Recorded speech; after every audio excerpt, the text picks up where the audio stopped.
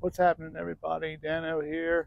I've got a face for radio and a voice for silent pictures, but I'm here making this video to tell you about the SkyWatcher SolarQuest. I got it a few months ago in preparation for the eclipse this year. The eclipse is in April the 8th, 2024, and this was the first thing I wanted. I was originally going to use my Canon 400mm lens and a DSLR, and then I got this scope, but I'll get into this stuff in another video. Today I'm just going to talk about the SkyWatcher SolarQuest and do a quick little review of it.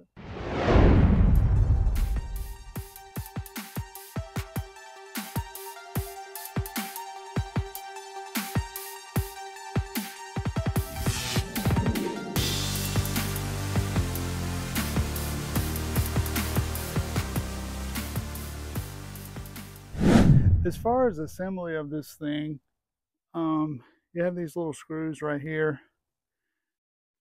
and the mount head will just pop out once you loosen them enough.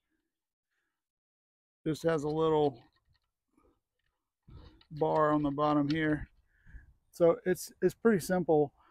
You'll just attach this little pier attachment to the tripod like that,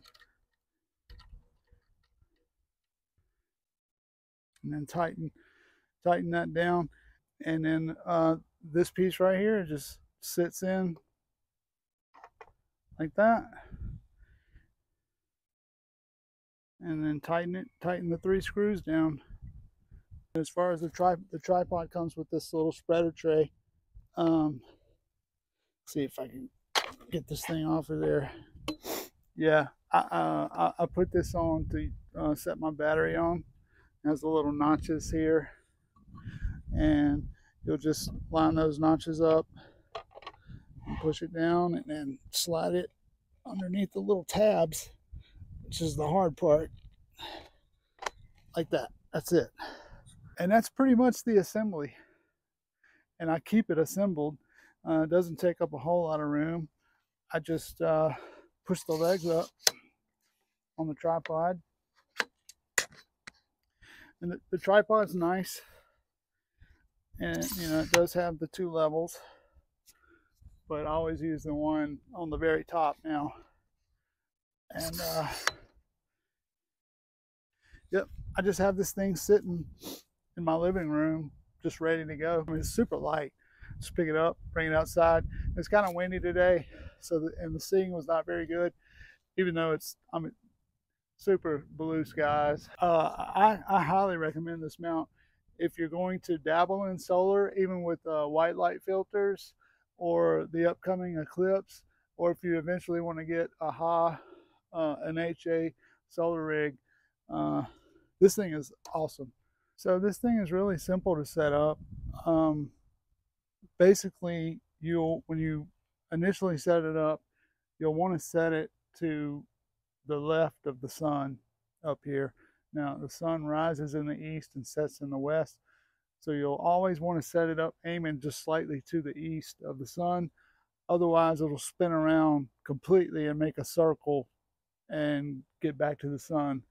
So I just always set it aiming just a little to the left, and it'll go over to the sun. And I mean, it's spot on. It's really simple. Basically, you have a bubble level here and a bubble level on the top, and you'll set it up. You'll aim it just east of the sun, and you want to level this thing, and then that's pretty much it. You power it on, and it'll go right to the sun. So it's initially going to come with a battery pack installation, but it also comes with this 12-volt adapter, and I installed this 12-volt adapter here. And what I do is I just power it with my little power source here, my little watt fun. And in the manual, it has a weird measurement for this cable, but it does use a I believe it's 5.5 millimeter by 2.1 millimeter, just a standard 12 volt male to male cable that I use with all my other gear. This actually fits right here. And so you can either use batteries or the cable.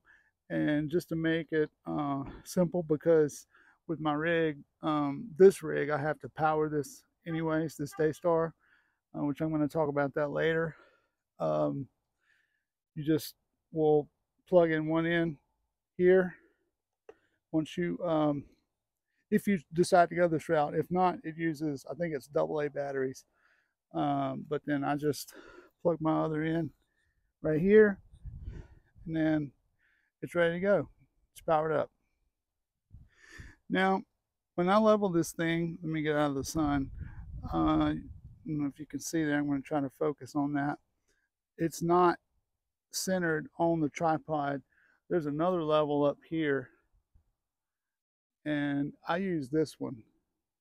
I try to get that centered, and today it's doing pretty well. It's holding the sun in the frame, and I think I originally used this one on the tripod, and it didn't track as well.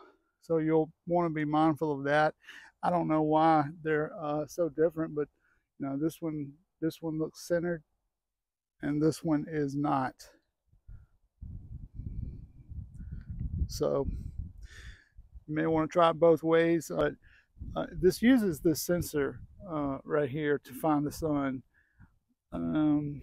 Garnet mentioned, you know, it doesn't come with a cover, and this thing's kind of like looks scratched up and stuff, but it still works. But I just want to, I'll keep a plastic bag or something over to keep dust off of it. But yeah, that's how it finds the sun, and it's usually spot on. It'll center it up, and then it'll keep it in the field of view. I'm going to go over powering this thing on, and I was just doing some solar imaging, and I let the sun travel a little bit, so it's not going to be in the field of view. So I'm going to power everything back on, and we'll see how easily it finds the sun. Now, so before I power it on, I'm going to go over the buttons here. You have a power button, and then you have the mount, the movement joystick, basically. So you can push it in all around in circles, or up, down, left, and right. And one thing I learned the first time I set this up, which if you're using like a DSLR and a scope or something, it has this mount on the side here. So your scope would be facing sideways, basically, if you can't change your orientation. But when I changed my orientation and I actually set the camera up, you know, straight up, then this controller will actually coincide with that. The first time I didn't rotate the camera like this, and it was kind of like weird opposite going directions and stuff. But now if I want to go up, I go up, down, down, left, left, right, right. If you orient your camera like this, then the directions will actually be correct as far as which way you want to move the telescope. Okay, let's try this again. All right, I just held the power button down for a couple seconds, and the little red light starts blinking. And I'm going to come over here to the laptop, and this is going to be hard to see because it's the reflection and stuff. I'm going to cover this up and see if I can get that glare out. That's tough. That's tough to get out. So can't see anything on the laptop here. That's because it's not on the sun. But I'm going to tap this button, and the scope should move.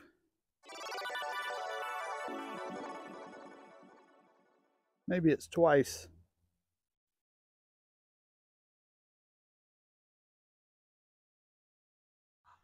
There it goes. It took a minute. So it moved, and look at that, boom, right on the sun. How awesome is that? There's some cool looking sunspots today, and the glare is it's kind of impossible to get that glare off the screen, but yep, it went right to the sun. And so now I was looking at some sunspots over here to the left. This is tough to film, but what I'll do is I'll move this directional button to the left here, and I'm going to see if I can hold the camera here and move the button, and you'll see it move over just a little bit. There we go. This is hard to...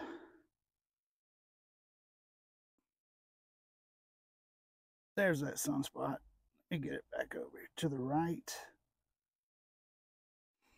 Yeah, there's a couple cool ones right there. Oh, there's actually like 4. So, yeah, that's just how easy this thing is. Now, I tried a time lapse with it. I didn't take into account that it's an alt-az mount, and it's not really good for time lapse because of the field rotation. But as far as the eclipse, this thing is going to be awesome for the eclipse.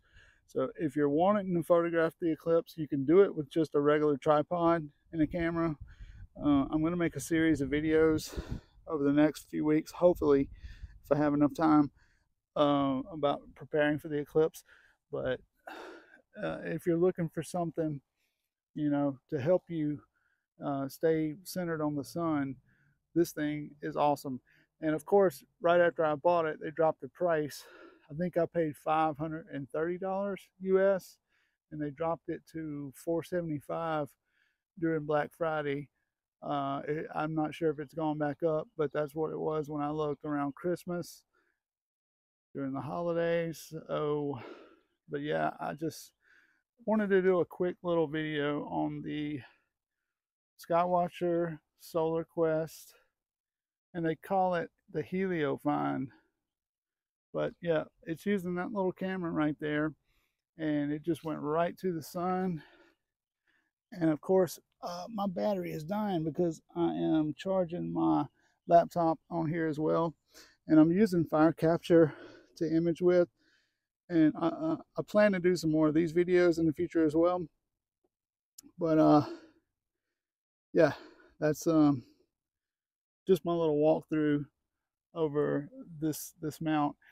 I don't know what I did with the other attachment that uses the batteries. I would have to dig for it, I'm sure, but I just, you know, I thought that this would be easier to deal with. And but you know, it does, you can use batteries or a cable, and I just prefer the cable because that's how I run everything else.